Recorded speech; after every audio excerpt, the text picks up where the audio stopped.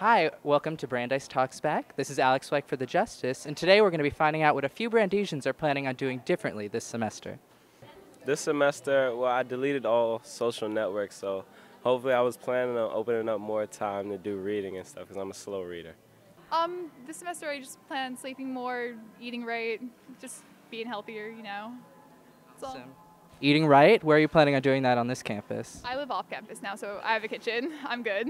To stop stressing and to enjoy life and have a good time. As well as know that work is important, but still go out and have a good time with friends though. Where are you planning on having a good time? At the mall, I enjoy shopping and going out to eat, so I'm going to do more of that. I'm actually going to do my readings for once. You're actually going to do them. Wow. Are you Superman? Not as far as I know. This semester is really different for me, so I feel like I'm doing everything a little bit differently. But mostly I'm trying to go to all those classic Brandeis traditions, I guess.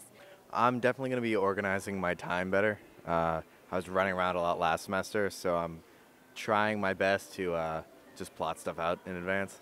I plan on hopefully going off campus more into Boston and just exploring more famous historical sites and just kind of get to know the city a little bit more than just being on campus. I'm just going to go to the faculty club more often, honestly. Yeah, the food is just so much better, and points, they take points obviously, so why not, right? I feel like a lot of seniors have bucket lists in mind, so I have a couple of mine, going skydiving, going to the casino.